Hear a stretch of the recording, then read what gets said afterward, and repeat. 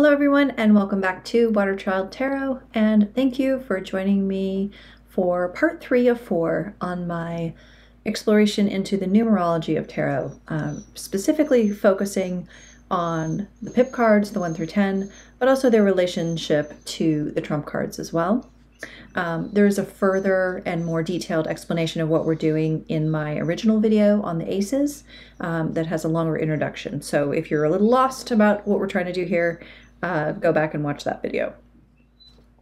All right, so we left off with the 4s and our stability, and then along comes the number 5 and kind of busts everything up and makes a mess of everything. Now, my primary keyword for the numbered cards in the suits is disruption for this one, but it's a little hard to reconcile that with the image of the Hierophant.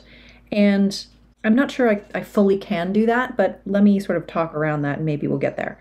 So the Hierophant, of course, or the Pope, as the older cards show them, you know, is this figure blessing 2 acolytes or 2 monks or whoever they are. And he, of course, is a man with a plan, right? He's the figurehead of the church. He represents sort of God's word on earth, and he is a guide or a teacher. And so I see him in a positive sense as someone who can lead us through this disruption. That's kind of my nod to how this all fits together. So we're experiencing some difficulty in our life, some disruption, some unexpected circumstances, whatever it might be, and then we can turn to our spiritual tradition, hopefully if it's a positive one and supportive one, in the ways that we need to help us get through all of this. Of course, historically, the Pope and the Catholic Church were colonial entities, and so created a lot of strife and disruption and poverty and even genocide themselves. So again, you do see a connection there, unfortunately. And taken in a poor light in the modern context, you could get someone who is, you know, a religiously corrupted leader. I'm thinking about certain scandals and things even in modern times with mega churches being led by child molesters and things like that. So that's the perverted quality of the Hierophant. And I'll just go ahead and turn this over because it seems apropos. So then you have the devil as the parallel of the Hierophant in the RWS with card number 15. I think in a positive light, going back to that way of looking at it, the Hierophant blesses us and encourages us and provides guidance and support where we need it. In the shadow side, they could be a proselytizer, they could be a false prophet, they could be, you know, a cult leader, something like that. Someone who's trying to trick us or feed into our sense of ego in order to get us to donate money to their cause, for example, something like that. They could also be a harsh judge of our behavior, so they could excommunicate us or damn us or something like that. In terms of these cards and then their relationship to the Golden Dawn keywords in the pips, we have strife for the wands, loss in pleasure for the cups, defeat for the swords, and material trouble for the pentacles. Now here's an instance where the Golden Dawn keywords actually have a unified theme: difficulty, struggle, defeat, loss, trouble. So while I'm always a little concerned or interested when a 5 turns up in a reading, at least I know that it's consistent and that the imagery is going to be consistent here. Now, what do we do with this kind of overwhelmingly negative imagery in a reading? Because I do like to approach the cards from a very neutral perspective, right? They could be neutral, positive, or negative, depending on the scenario. So how can you look at these cards and come up with meaning that applies? Let's say you did a spread and you laid these out and then you had like, what's the best possible outcome? And you got one of these cards. How do you reconcile that? You have to have a way, otherwise the reading's not going to make any sense and you're going to go away feeling, you know, like you didn't get a good read on the situation, or your client's going to be pissed off and say, well, they're a shitty tarot reader. You know, they told me the best possible outcome is I'm going to lose my house and get kicked out and have to live on the street. So that doesn't work. So Again, going back to this idea of change and disruption, most of us don't like change, especially if we're in decent circumstances or have any kind of privilege at all. We want things to kind of stay familiar, even if they're not the best they could be. We want things to kind of stay familiar and nice. So when we get broken out of that stability and that conservatism of the 4, it can be very uncomfortable. And this is kind of what it can look like. This is what it can kind of feel like, even if the change isn't that bad. Or even if the change ultimately is positive, but it shakes us up in the process. Strife is interesting for the 5 of Wands.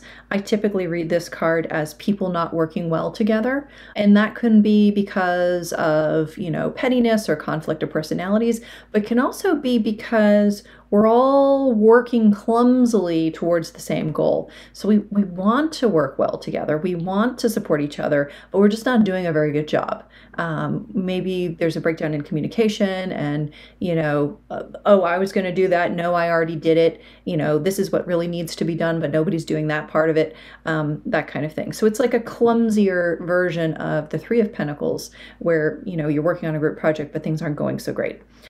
The loss and pleasure of the 5 of Cups, this is often called the grief card, and certainly it gives that that kind of image of someone, sad with their head down, looking away, moping or pining or whatever.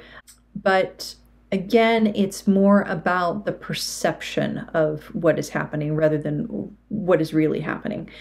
So you get, often people focus on this down here. It's like, well, you tipped over 3 cups, but you still have 2. All is not lost. And I see this as, being forced out of your emotional comfort zone. Maybe there's self-soothing activities that you like to do that are not healthy for you. So you need to look at that and break out of it. And it feels very uncomfortable to do that. I know I've been having to do that for the last year very intensively, and it kind of sucks and it makes you feel like this. But it's better for you in the long run. In the long run, it makes you more emotionally stable. Same thing here, defeat, if you were in a conflict with someone, if you were arguing with them, or maybe you got the last word in, but then you felt like shit afterwards, right? Like, I got the last laugh, but it was against someone I care about. And now I feel like an asshole because I just chewed them out. And even though, logically, whatever, it made sense, emotionally, it felt like crap. Or, same thing. Maybe somebody confronted you about some problematic behavior that you were doing and you feel like crap afterwards, even though with time, that disruption will reveal itself as a blessing. And then for the material trouble, this one's a little bit harder because, of course, the economic situation across the globe is very unfair and not equitable. And so there are people who are genuinely without the basic needs met and goods and services to survive. And so I don't want to sort of wave that away. But at the same time, most of the people that I encounter in my life, most of the people that I know are not in that circumstance. And so if I'm reading for them, I don't interpret this card as, oh, you're going to lose your house, or, you're going to suddenly get leprosy and die or something like that. But I do see this as more of like poverty mindset or worry about money troubles or worry about my house falling apart, that kind of thing. So it's kind of a blend of the mental and the physical. It's kind of maybe freaking out about the hot water heater when ultimately, it's just going to be an expense and you'll eventually deal with the hot water heater and you'll have hot water again, even if it takes 2 weeks to get it replaced and it's an inconvenience, right? It's like, it's a disruption and it sucks, but it's temporary. And maybe by getting the new hot water heater, you'll save on your energy bill because the old one used a lot of energy and this one uses less or something. So it's that kind of disruptive thing that happens in your life that you grow through, either because it did suck and it was bad and the whole thing was negative from start to finish, but hey, you got through it, or because in the end, in the final summation, you learned something about yourself, or you maybe bolstered your relationship with that person that you had an argument with, even though you had to go through the fight to kind of get there. So it's a tricky one, the number 5, but I think it's very interesting and dynamic. the last thing I'll say about the 5 is that I did try to study Kabbalistic numerology, and a lot of it never really stuck. It sort of had its own internal logic, and I respect it for that. But the 5 was interesting, and I can't remember what the Jewish term for it is, so I apologize. But the takeaway sort of key phrase I got from it was someone withholding information that you're not ready to receive, which is fascinating for me personally. I'm just going to go to my FaceTime camera before I go back in that. So let me just do a sidebar here. Okay, so I'm studying Buddhism. Buddhism is a received tradition, like Kabbalah actually. You have to have an authorized teacher teaching you. You know, you can read about Buddhism in Buddhism books and on Buddhism websites, and by listening to recordings of Buddhist teachers talking, you can sort of like glean bits and pieces, but you're not considered a Buddhist unless you have a teacher. And in that received tradition, your teacher will organize sort of a curriculum in a way, but they will give you information as they feel you are ready for it. They're not going to tell you everything all at once because it's a ton of information and you have to do the groundwork. You have to put in the time to study and practice on your own and refine and change your default processes and things and your habitual mental thinking before you're going to be open and ready to receive the next bit of information, the next hardest, thing that you have to do in the teachings. And that really resonated with me when I heard what the Kabbalistic, numerological association with 5 was. It's sort of a test. It's a trial. It's not meant to be a game where you have to follow the rules and it's all secret and you don't know if you succeeded or not and you get judged harshly at the end. It's not about that. It's really about, is this person ready for the next step, which is going to be difficult? Have they done the groundwork? Have they done their homework? Have they progressed enough up to this point that they're ready for the next bit of information? And if not, I'm going to tell them they're not ready and they need to go back and do some more of this other stuff. And that can also feel harsh. It can feel like you're being judged. It can feel like you're a failure, and so on and so forth. So the 5s have kind of a special resonance for me on that level too, on kind of a spiritual level, is, are you ready to progress? Are you ready to face facts about your shortcomings in a particular area and then actually do the work and work on them? All right, so we'll look at some comparative cards again, as we have been. And I want to start with, let's just start with the 5 of Pentacles, since we were talking about spirituality here. This is an interesting one. It's somewhat similar. So you have this person, and I don't know if you can really see, but they have sort of earth-toned, clothes on, very plain clothes, as opposed to some of the other characters in the deck that have like bright and beautiful embroidered clothing on. So and they're barefoot. So I think the implication here is that they're, they may be without means at this point in their life. But what I like about this is this little hut here is very accessible. There's a door. It's warm and cozy. So it's about whether or not you're going to go into that space. And I almost see this person as a pilgrim in this particular setting, that they're actually depriving themselves on purpose in order to kind of concentrate their understanding or to cut out the distraction of being too comfortable, if that makes sense. So that's an interesting, kind of interpretation of the 5. Here we have, again, this idea of working at cross purposes this is the 5th Spirit Tarot. So here we have 5 different kinds of implements and a hornet's nest in a tree. And I can just imagine, like 5 people all picking a different implement and saying, no, we should set it on fire. We should stab it with a fork. We should beat it out with a baseball bat.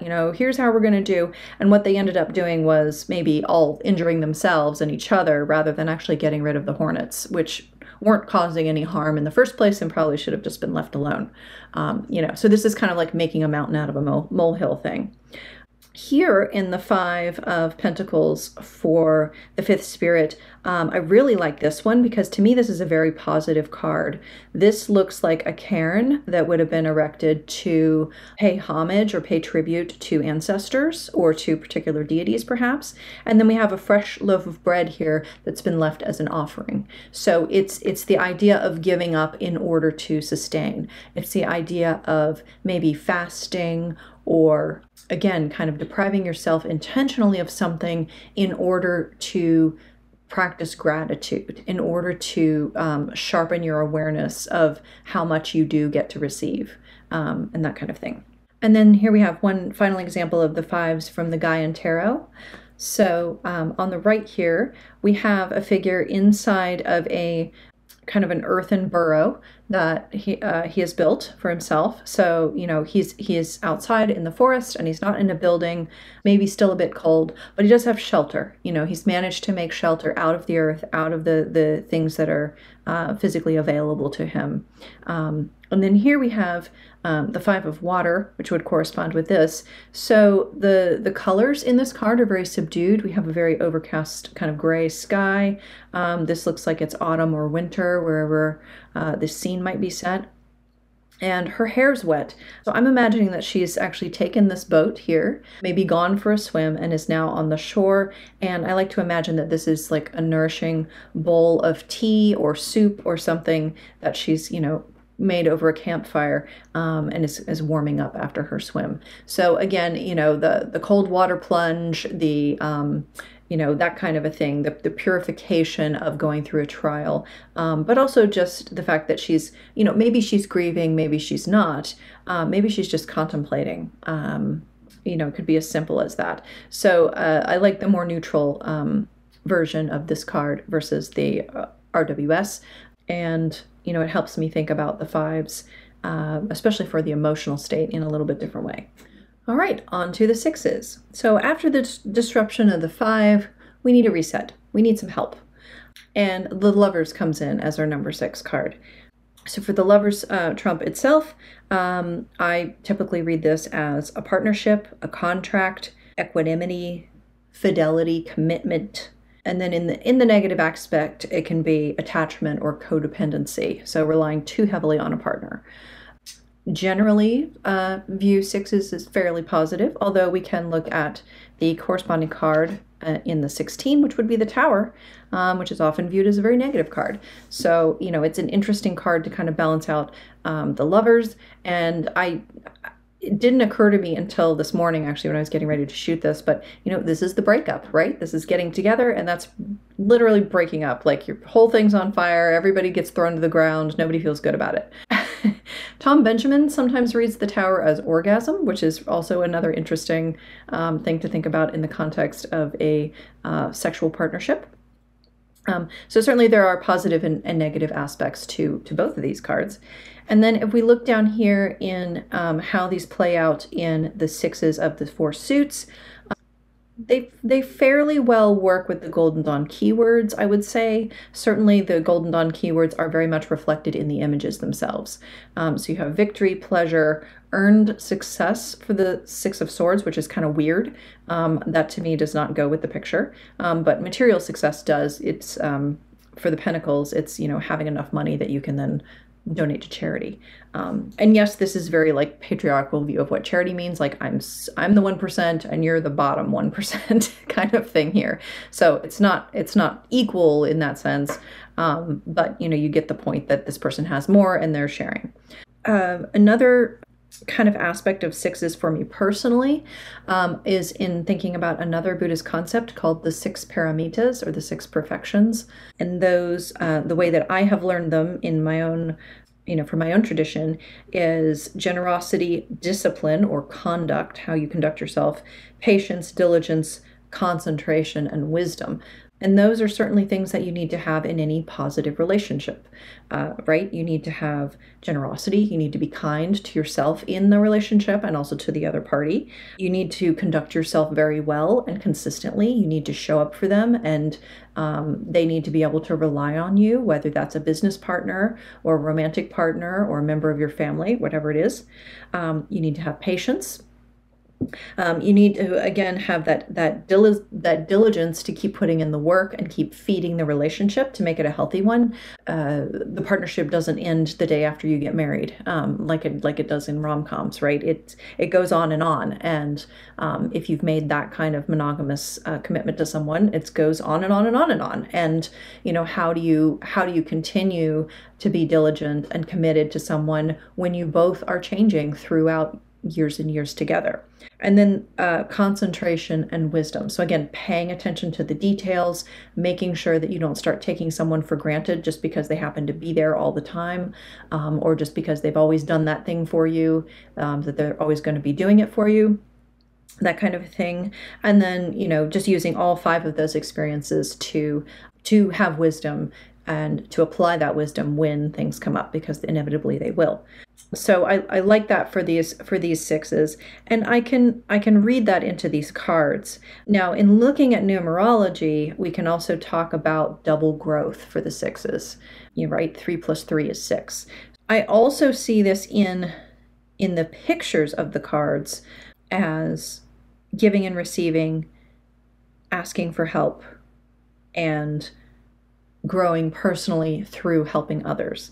So let's look at that a little bit more closely. So here we have, our triumphant figure on a horse with a wreath, and then we have some other folks here next to him.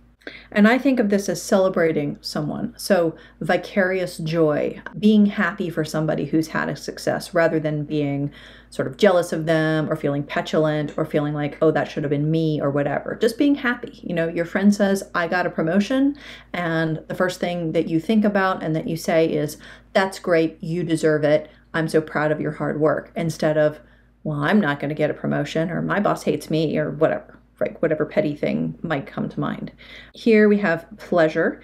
And, a lot of people, I think, just because it happens to be 2 children, I think that's how this got started. But a lot of people read this as nostalgia. It's never made any sense to me. What I see this is one person giving a flower to another person, right? Giving and receiving. So providing pleasure, providing emotional support, paying someone a compliment, that kind of thing, if we're in the realm of emotions with cups. So then you're helping somebody to feel good. You're soothing them, you're bolstering them, you're telling them how happy you are in the relationship with them, how much you value their friendship. Here we have 2 figures, an adult and a child, presumably, on a boat, and someone else is propelling them in a new direction. And so, while earned success doesn't make a lot of sense to me, I can make the picture make sense by thinking about this person helping these people, right? So they need to get somewhere, maybe they're fleeing some kind of bad situation, and then this person is the means by which they can get there. And then again, our reciprocity, or, charitable giving kind of situation over here. I have so much that I will now share with you. And I also see this kind of concept here reflected not just in one-on-one relationships, but in community relationships, and building community strongly, building it up together. So again, that sense of cooperation, if you take the 3s and cooperation, so if you double that, then you're really getting a larger group of people together involved in some kind of community project or mutual aid society, or whatever that is. So we can look at some examples from other decks.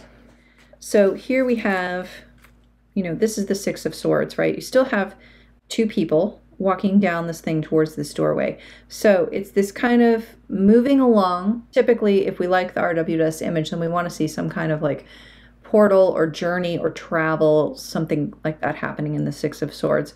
We don't have a vehicle here, but we do have these 2 people walking through this doorway, and one has their hand kind of supportedly on the other's back. So I see this as, you have to do the hard thing, but I'll go with you. I'll go with you to your doctor's appointment. I'll go with you to meet with the chaplain to make the funeral arrangements. I will go with you to look over the contract for that new house. Whatever it is, I'll do it with you. So that kind of mutual aid and support. And then in the 6 of Cups here, I like that we have 2 adults holding hands kind of running through a field. So it takes us away out of that nostalgia thing and brings us back more into this just concept of support, friendship, being emotionally there for the other person, listening to them, offering advice or help if they need it, but just being there, sitting with someone. I've been trying to educate myself better about, what to do for people who have a lot of anxiety. And a lot of times it is just sitting with them and being with them and saying, I understand that you're having an anxious moment, and everything's, I don't know how everything's going to turn out, but I think it's going to be okay. And whatever does happen, I'm here for you. That's my thoughts on those sixes. And I have a couple more that I wanted to share. So here again, we have the Six of Pentacles from a couple different decks, and these kind of give a similar vibe to each other. So this is the Six of Pentacles from the Fifth Spirit Tarot, and then the Six of Pentacles from the Lunne Tarot. And I like both of these better than the original image because there's a certain amount of ambiguity here. Is this person with the outstretched hands, are they asking? Are they passing the plate and saying, hey, can contribute some money to this thing? And then this person saying, yes, I'll contribute and I'll put some in. Or is this person saying, oh, you need a little extra this week? Here, why don't you take some? Take what you need. We're here for you. We've got your back, right? So I like that. And then I like, again, donations. Are you donating? Are you bringing toys and canned goods to the donations? Or do you need some help? Do you need to ask for some help? Do you need to go to the food shelf this week and pick up a few extra things so that you have enough to eat? So I really like both of these better than the original image. And I think they speak more clearly to that sense of equanimity of give and take what you need, mutual aid. And then our last few here, I wanted to discuss these cards that again kind of reinforce that idea of community.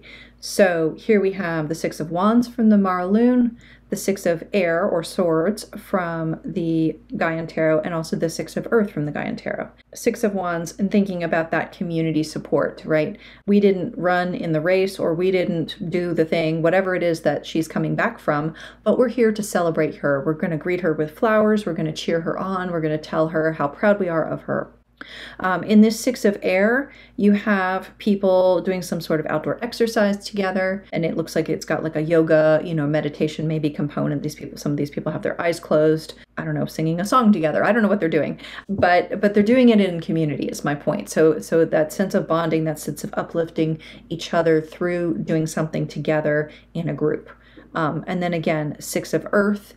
How can we best support each other and the earth? Well, we can go to the farmer's market and we can buy organic vegetables from small farmers that take good care of the land and are good stewards. The sixes I have a lot of thoughts on, but they're some of my favorite cards in some of these other tarots. Not necessarily in the RWS, but in some of these other tarots, they're some of my favorite cards. So I hope that was sort of interesting and helpful. All right, we're going to move on to the sevens next. So for our sevens, of course, we start with the Chariot as our trump. I typically read the Chariot, I think, the way a lot of people do, as, forward momentum, forward progress, taking matters into your own hands, making decisions, choosing a new direction, that kind of a thing.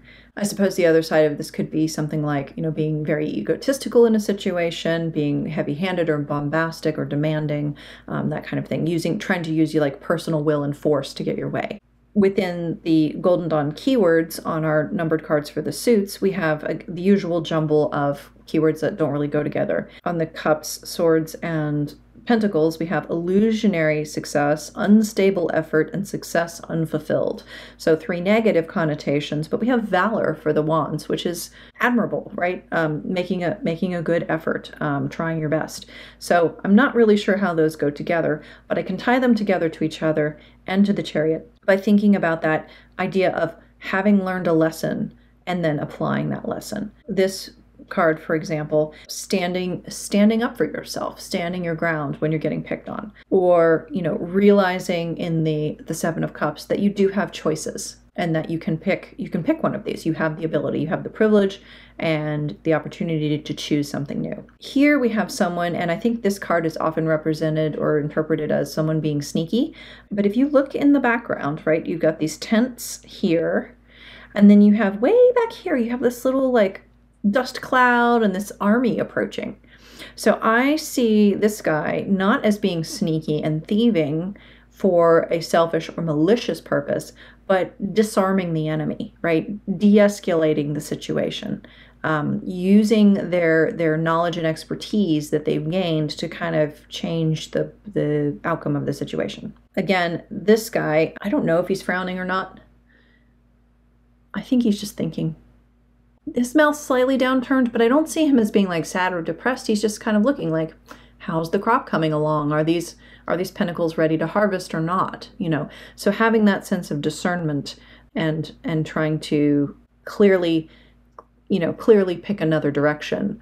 Do these things need more water? Do they need more fertilizer? Should I just let them grow and see how they go on their own? What should be my next step? And in that sense, I think the star can kind of make sense with the chariot. I mean, I don't often think of these two cards together, but if you think about chariot as the vehicle, then the star is the GPS. It's the thing that's going to help you pick your next move or help guide you on your way as you're moving forward down the path.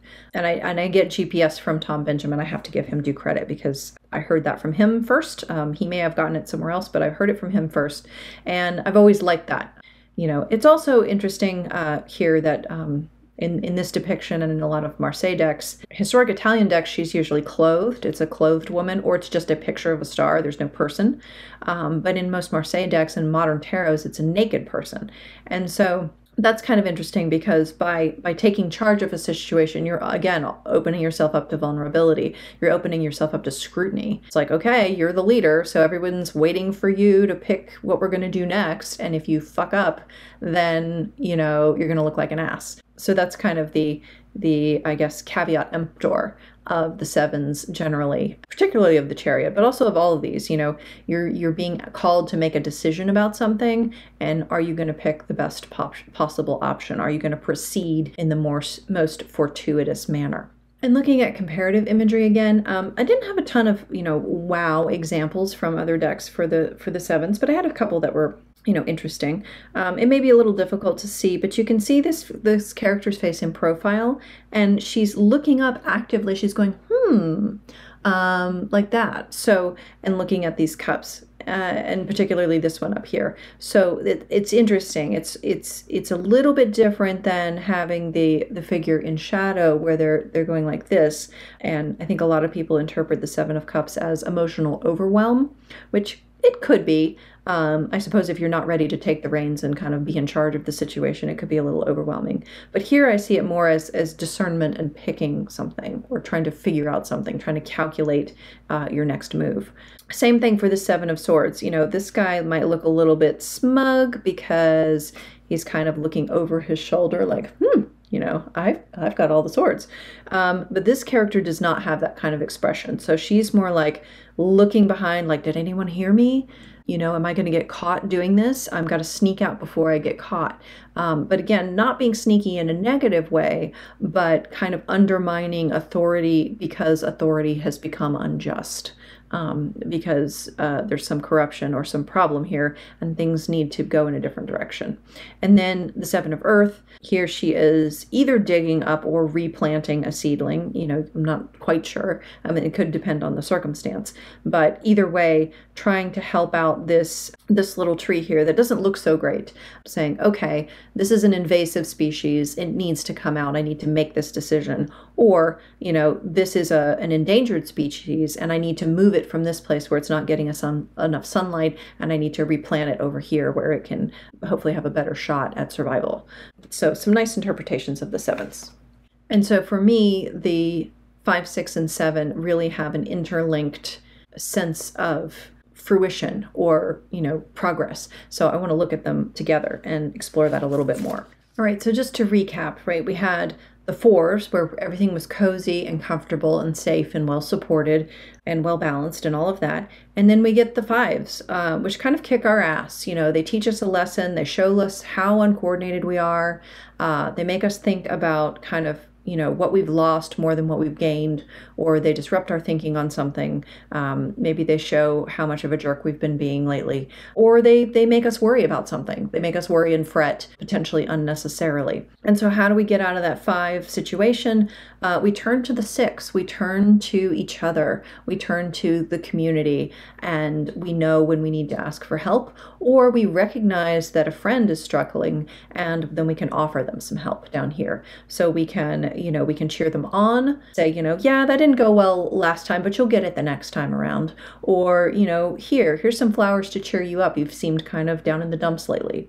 Or, you know, let me help you think that through a little bit more clearly now that it hasn't gone well the first time. Let me sit with you and, you know, maybe we can work on it together, or you can bounce some ideas off me. Or, you know, hey, you got kicked out of your apartment. Okay, you can stay with me for a couple of weeks until you find a new place to live.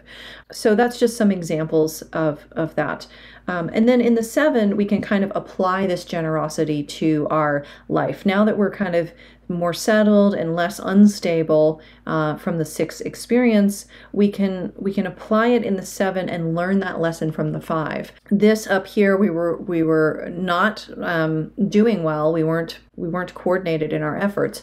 But now this person is going to stand their ground against, you know, whatever they have to face. So they're not going to get blindsided by unexpected uncoordination. So it's going to come together in such a way that they can face it. Here in the 7 of Cups, we go from a loss mentality to an abundance mentality. We see, oh, you know, well, yes, something disruptive did happen, but I was reminded through the generosity of my friend that, you know, I still have plenty, or I have other relationships that I can rely on, even though I broke up with my boyfriend. Here, again, you know, I got into that argument, and it was the same old argument that I always have with that person. And I realized I need to reconfigure my thinking about that so that next time that opportunity to argue comes up, I can kind of disengage, or I can de-escalate, or I can change the subject, or whatever it is, rather than having that same fight over and over again. And then here in the 7, all seemed lost, right? It seemed like it was going to be a terrible year, or maybe last year was a terrible year, and I had to go through a lot of shit. But through community aid, through the generosity of whoever, you know, I'm back on my feet now, and I know how to maybe take some steps to prevent this from being as bad the next time. You know, all of our plans and all of our investments and things can be impacted by outside forces beyond our control, but we can be more resilient when those things happen. We can rely on ourselves and make different kinds of plans and take different steps so that it's not as bad the next time. So that's kind of how I see the progression from the 5 through 7.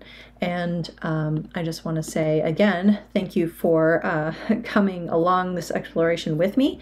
I hope what I was trying to convey was clear, but as always, it's not meant to be definitive. And I would love to kind of hear your observations too, if you read these numbers in a different way, or you have other insights in details that I didn't point out, let me know.